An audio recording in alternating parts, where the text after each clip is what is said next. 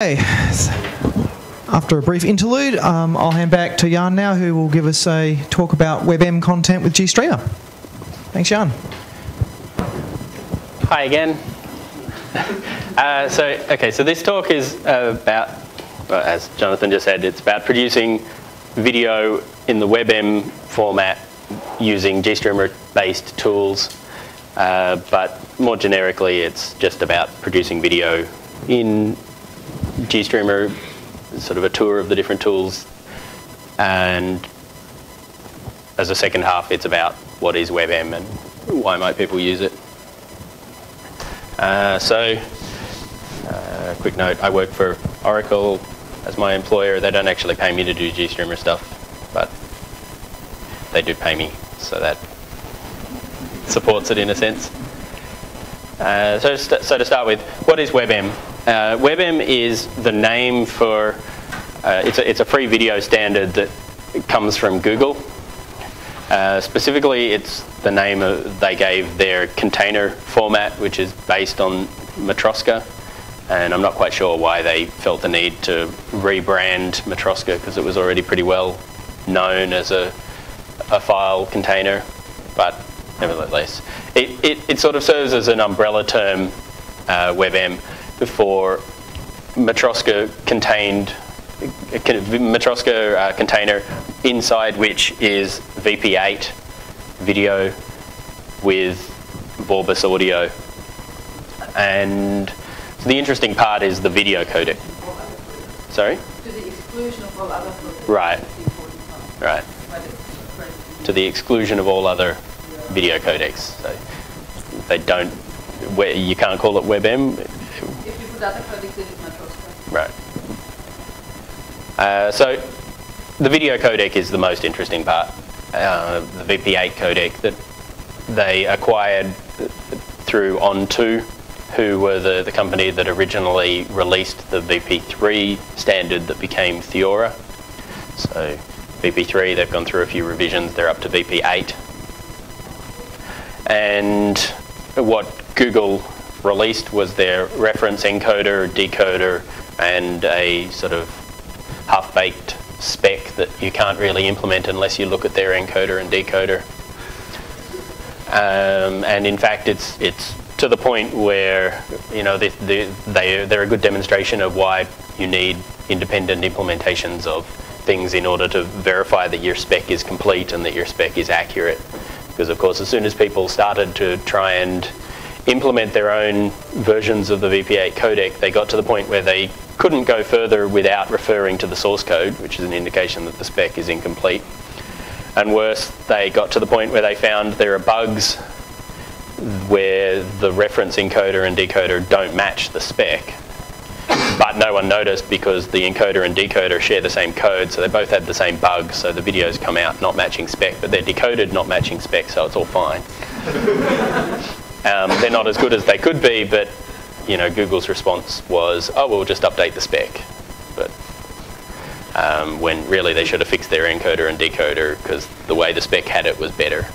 But anyway, nevertheless, some FFmpeg guys did their own implementation of a decoder, and that yielded the FFVP8 decoder, which is faster than the Google reference decoder and gives us a separate independent implementation to verify encoder results against.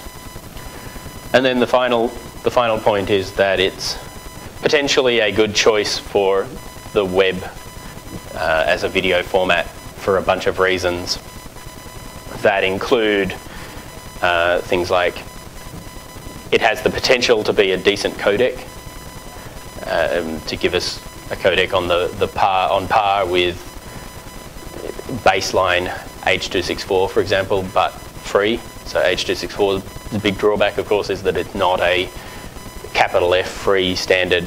You can't go around using it willy-nilly without starting to have to buy into patent pools. Whereas Google's claim for VP8 is that it is not patent encumbered. Whether that's entirely true or not is yet to be seen.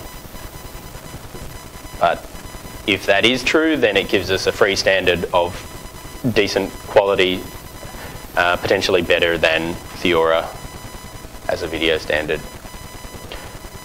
On FFmpeg, do you know how much of the spec they've actually implemented? Because the first release of FFmpeg was only doing a small subpart of the features of No, I don't. as far as I understand. No, I don't know. Sorry. I didn't know that. Oh, okay. And the other reason I'd give for this potentially being a good choice for web video is that we may not really have a choice with giants like Google and Apple slugging it out and deciding the browser format. We can have our own format for Firefox, but really we're going to have to support what the web starts producing as the video content when people start putting large quantities of video, and YouTube is probably the biggest, and YouTube by default is going to go with Google's decision and is already implementing WebM as a format. So that's the introduction to WebM. The next bit is about the GStreamer support for it. So that's about getting WebM support, and there's the details for a couple of distros. On Ubuntu 10.10, you need to get the PPA and install that. So you add that as a separate repository, run an upgrade, and it will upgrade all your GStreamer packages and pull in the VP8 libraries to give you WebM support, both production and playback. On Fedora 14 has it. For Fedora 12 and 13, it's in the updates. Gen 2, of course, it was in Portage as soon as it was in GStreamer. They just bumped their pointers and everyone went and compiled for a few days. And it's in testing and unstable on Debian, but it's not in stable. So if you get that and you run upgrades on your GStreamer, what you get is a few new components installed in your GStreamer plugin stack. And you'll probably already have VorbaSync because it's in the base plugins that are on every distro that runs GNOME. But you will get the WebM Mux and VP8 encoder, and you'll get the VP8 decoder. But this is mostly about producing content rather than playing it. So you get the encoder and you get the specific WebM Mux container that restricts you to only using WebM and Vorbis, VP8 and Vorbis as the input codecs. And then there's a slightly, it's a bit better on the screen. So there's a diagram of what it looks like when you encode WebM content with GStreamer, which some people who've already used GStreamer will know that it's a framework that relies on building these pipelines, these processing pipelines for media, and you plug together components, you put elements into the pipeline and you connect them together to describe how the data should flow, and how the data flows describes the formats that they go through. So in this case we've got some raw video coming into the VP8 encoder, it's being encoded in there and then handed off to the muxer, and same for the audio channel, and then beyond the muxer you're writing it out to a file. So that's a file sync on the end. That's what GStreamer is doing internally, and then all this bit to the left of it is just deleted because that depends on where you're getting your video from, whether you're streaming it or capturing it or decoding it from somewhere else. Yep. Why is the encoder under the bad plugins? Okay, so the distinction between the different tarballs, the different repositories for a GStreamer, are based on a couple of criteria. So we have the GStreamer core, which is the media agnostic, doesn't know about any specific media, it's just the scheduling and negotiation logic. We have the base plugins, which is a set of demonstration plugins that are of the highest quality and have good documentation and demonstrate how to implement the other types of media handling in GStreamer. And then the majority of the media handling actually live in the good, the bad, and the ugly repositories. And which one of those they live in is based on properties like whether they're patent-free, whether they're high-quality code, whether they have a maintainer, whether they have documentation. The reason the VP8 encoder is in the bad plugins is because all new plugins start there, and they live there until they meet the quality and documentation criterion, and then they either move to good or ugly based on whether they're patent encumbered or licensed in a way that they can be used with GPL apps okay. So VP8 Enc is in the bad plugins because no one's brought it up to the level to have it move, and probably because there's not yet enough evidence as to whether it should go to good or ugly for patent considerations.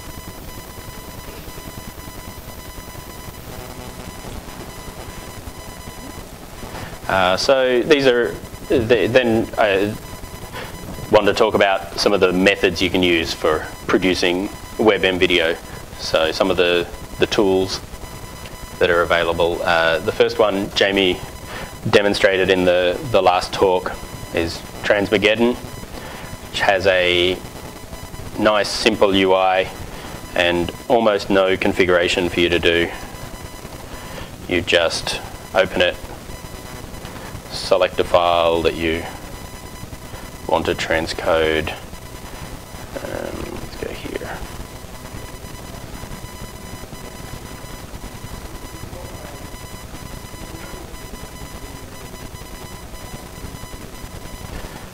And, well, that didn't work, did it?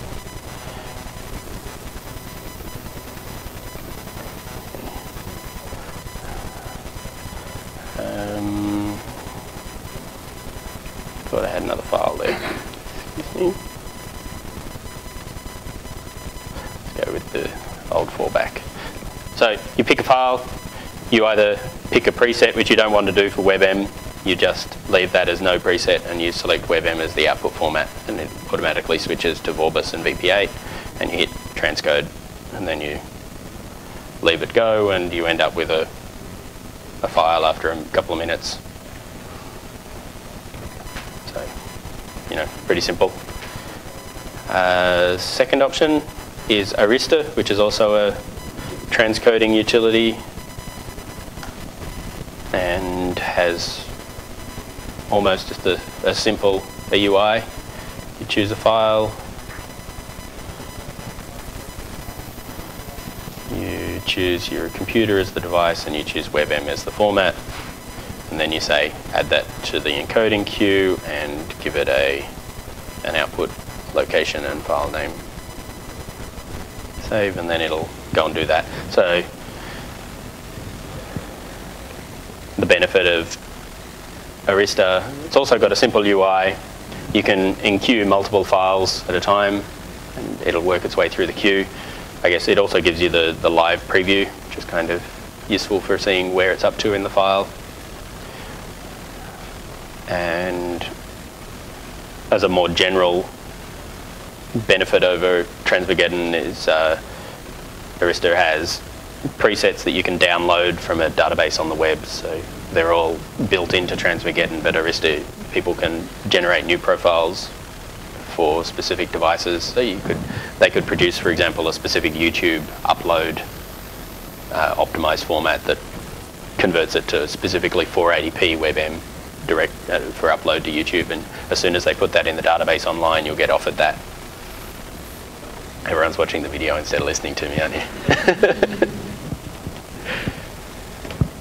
PTV, the third option. You already saw PTV a bit in the last talk, but we didn't specifically show you how to go WebM, but it's as simple as you might hope.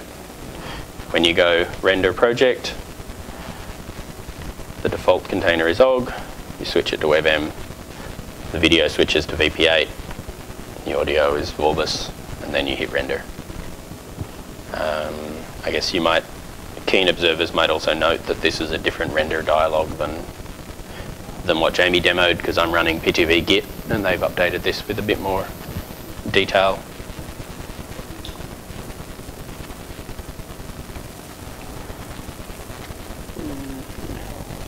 Where was I?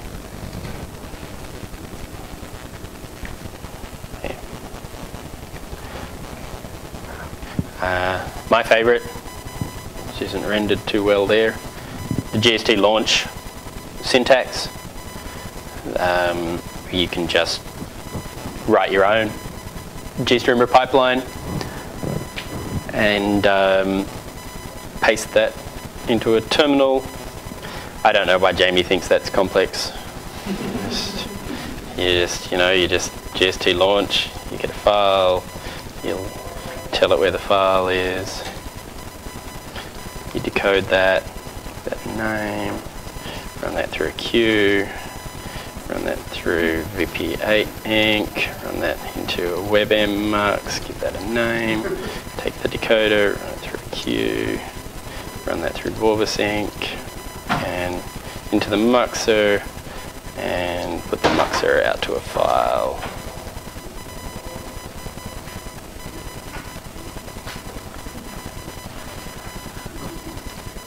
And then, away it goes.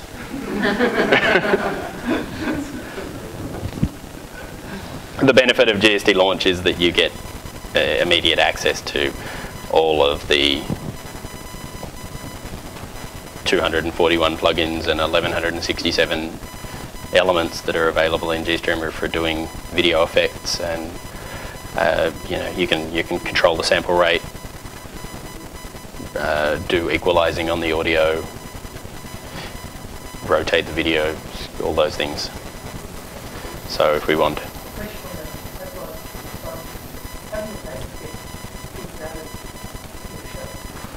because a bang only counts in a shell if it's got a character after it. This bang in a space is not gets passed through by the shell. So this would break, but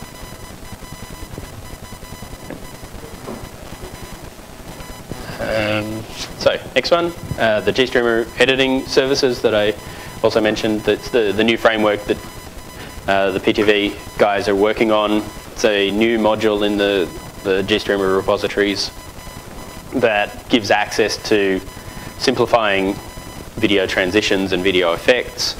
It has a command line that starts to look a little bit more like an FFmpeg style transcode, for example. So you can just do a GStreamer editing services launch and you give it an input file.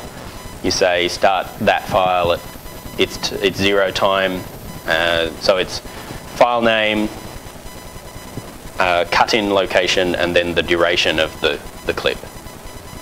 And in the 0 for duration means play the entire file. So effectively this command line is take this input file, play the whole thing. I forget what dash S is. But if you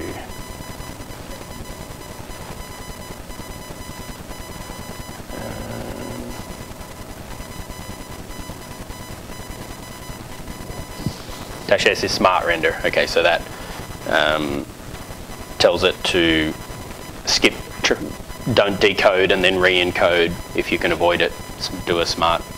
So the idea would be if you feed this an OGG file, it will avoid re-encoding the Vorbis. It will just pass that through and only transcode the video portion of it. Give it an output file. Tell it you want video/WebM as the output format for the container, V for the video codec, A for the audio codec. And if I click that, it'll go and launch that and run. That'll run for the usual transcoding duration, and then give me the output file.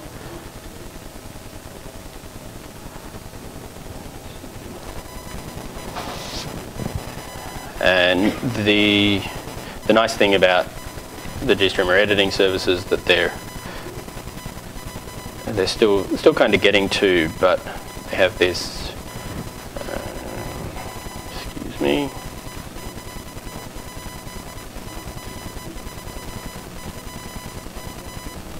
Okay, so they have this UI you can use to automatically build up that same description that I gave you as a command line thing.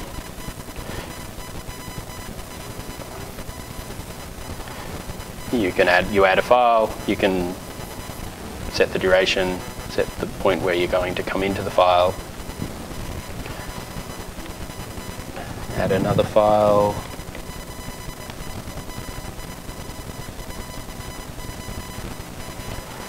and you can insert effects and transitions in between there, for example.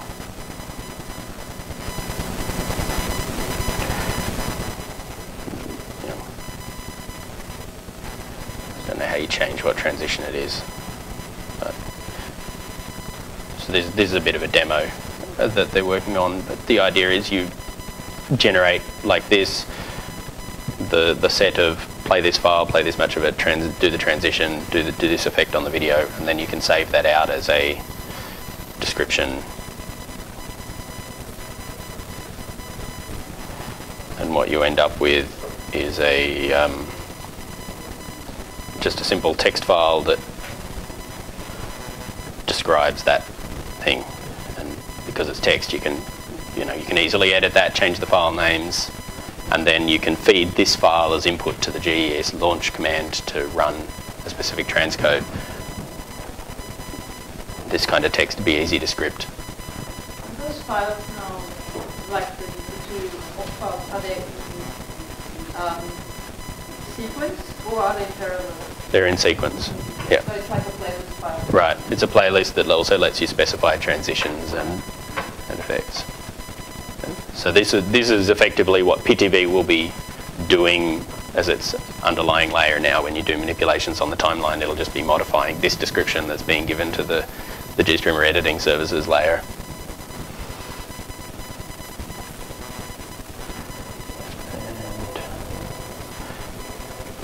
And then the final method, I'm going to run really ahead of time here. But the final method I want to talk about is the FluMotion as a WebM production method. So FluMotion is a streaming server that is produced by Fluendo in Spain and is designed for doing live streaming tasks. They added WebM support in the 0.8.0 release,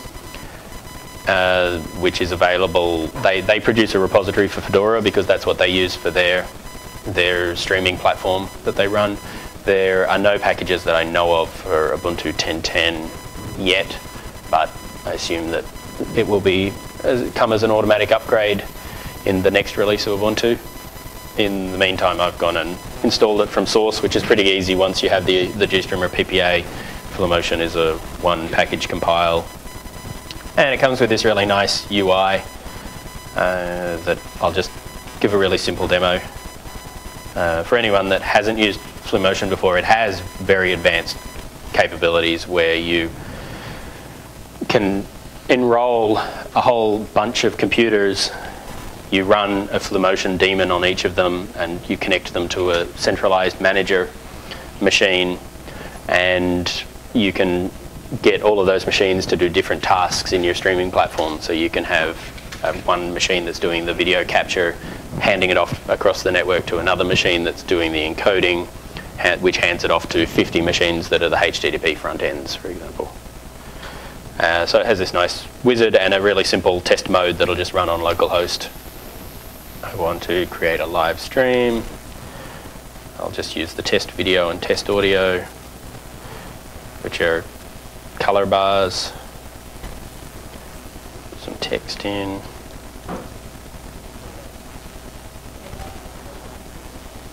Sine wave audio, and then I just choose WebM as the format. Use the default encoder bitrate and audio bitrate. Give it a URL. Run finish, and then it starts up all these different components, which you can see are all running on my local host, but could be running on other machines across the network. Well,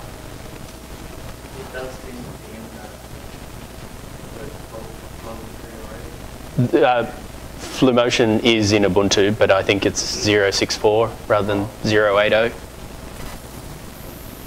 Yep. So there you go. So that's live encoding a random stream and doing then. Let me turn that off.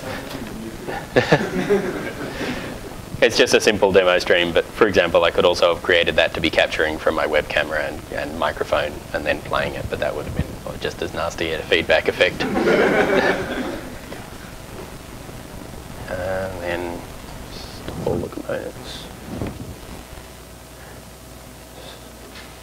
So that's it. FluMotion's pretty easy if you want to set it up to stream WebM format. You can stream on demand from files or capture from a webcam and deliver out onto the web pretty easily.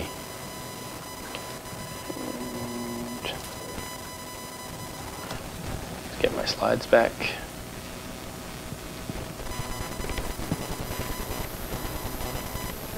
Okay. So that's all the methods I was going to talk about. So then just some quick examples. These are not hugely amazing because they're up on the screen at low res and they've been already scaled down quite significantly. But just as a quick comparison, that's a single frame from a high def VP8 encode. It's the same in H.264. And this was taken from a nice exhaustive comparison that one of the main X264 developers did as a technical critique of WebM as a VP8 as a video encoding format, and these were some of the screenshots from the tail end of that. It's really hard to see the difference there, but it definitely is, especially in the leaves, that VP8 doesn't do as good a job as the H.264 encoder, and a big part of that is that their encoder has been optimized for a signal to noise ratio instead of using any kind of perceptual criteria for their video quality. So they do well on signal to noise ratio, but when you actually look at it, fine detail's been lost, and they haven't done well at concentrating on the things that are important to a person looking at the image. And then just a couple of videos. It's a 10-second example, and it's a bit annoying now.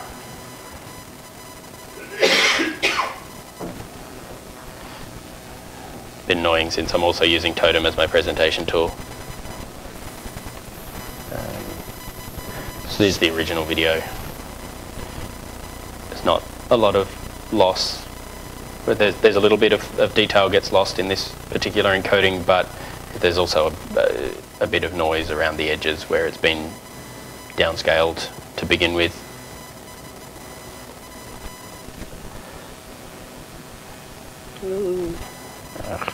Excuse me.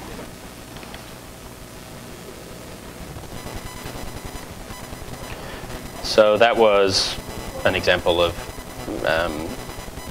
a megabit per second, which is quite a bit for a 352 by 240 video. The original was uncompressed Y4M.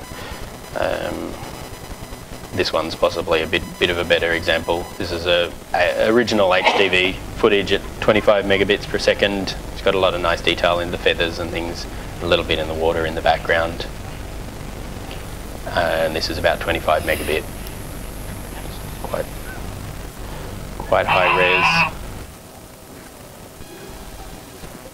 And the equivalent video, when it's been taken down to about 630 kilobits per second, you still get almost all the, it's preserved a lot of the fine detail pretty nicely. It loses some of the blocky, some of the detail in the water, but that's okay because you're not really looking at the water. So I think that one's a pretty good example at 630 kilobits of, I think it'd be a reasonable alternative to DivX, for example. And the last bit. So that's basically all the material that I prepared. So I'll just take people's questions. there are any. Yep. That the method that you mentioned earlier, the fluid. The FluMotion? Yeah, right. Do you have any idea? I mean, probably don't. I'm just wondering if you have any idea of what it uses behind the scenes to manage all those jobs and all those tasks. It's using Twisted. FluMotion's based on Twisted. It's all Python in the front end, and then GStreamer for the heavy lifting of the video content.